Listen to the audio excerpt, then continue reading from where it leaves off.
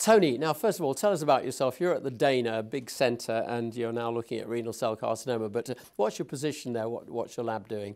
You know, I'm a clinical director of the Lang Center for Genitourinary Oncologists, and I'm a genitourinary medical oncologist focusing on kidney cancer. That's where my clinical and my research work goes. And I've been at Dana-Farber now for some time, and Harvard Medical School actually too.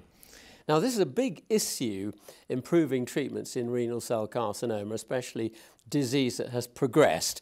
What did you do in the METEOR study? So we know now for some time, for 5 years or more, that, that actually treatment resistance with drug that we use, VEGF inhibitors we call them, do actually develop, and it's really an unmet need, and we haven't had a drug approved for 4 or 5 years now in kidney cancer.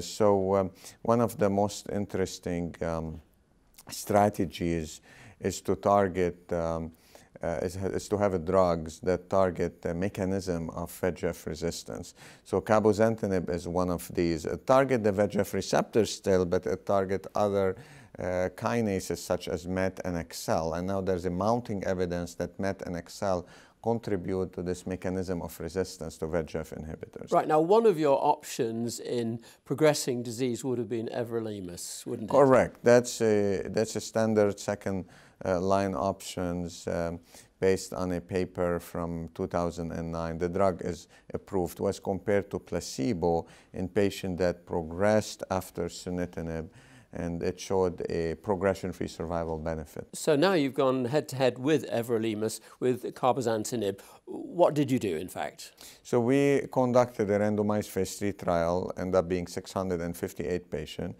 randomized to everolimus, the standard, versus the experimental agent cabozantinib, the inhibitor of the VEGF receptor, MET and AXL. And before that, we had evidence in a smaller study in a heavily pretreated kidney cancer that the drug works, resulted in responses. So we went against everolimus, and actually the primary endpoint of the study, being progression-free survival, was met. Cabozantinib resulted in a median progression-free survival of 7.4 months compared to 3.8 months with everolimus. So practically a doubling.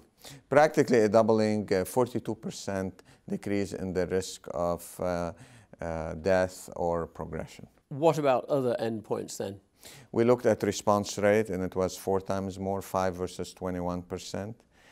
We look at adverse event, especially in terms of treatment discontinuation due to adverse event, and it was around 9–10% in both arms.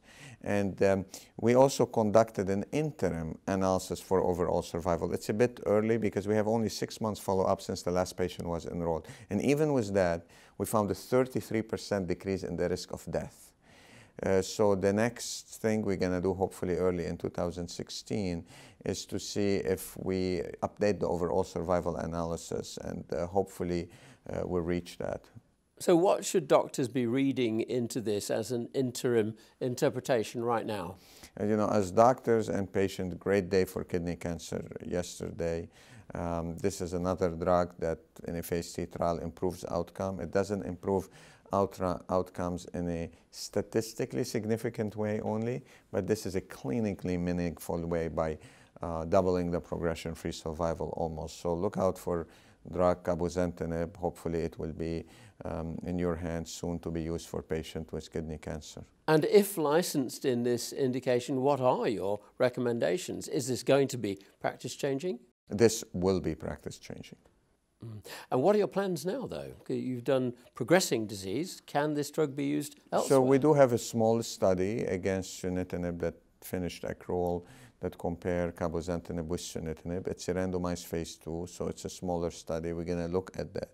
I think one of the important things in oncology we always do is when we find drugs with different classes that work, we try to combine them.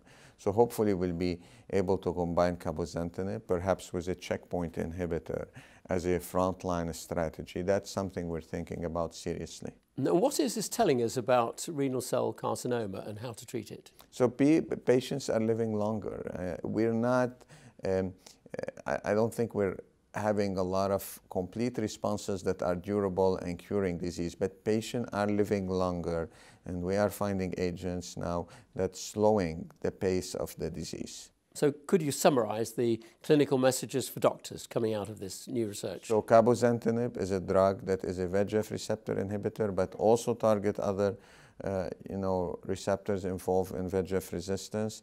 The drug doubled the progression-free survival and quadrupled the response rate versus everolimus. And the interim and preliminary overall survival seem to be promising. The drug, the overall side effects seem to be also manageable. Very interesting. Tony, thank you very much. Thank you, Peter.